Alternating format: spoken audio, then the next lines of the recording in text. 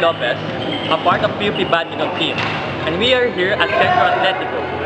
I'm going to teach you how to play badminton. But first, we need to know the history of it and how it became like this.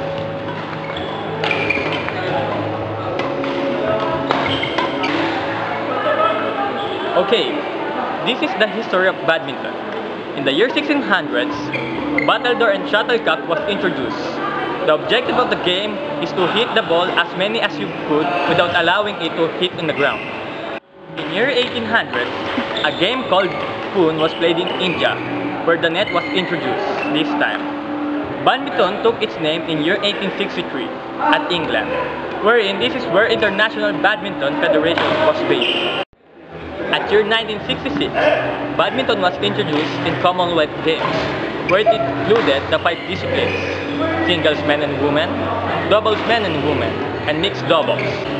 And in year 1992, the first time badminton was played in Olympic Games at Barcelona, and 1996, mixed doubles was included where it was played at Atlanta. Okay. When you play badminton, the first thing you will need is, of course, a badminton racket and a shuttlecock. And also, you wearing an athletic shirt, athletic short, and also the rubber shoes. And that's how badminton began. The next episode will be the basics of the badminton. So, see you! Bye-bye!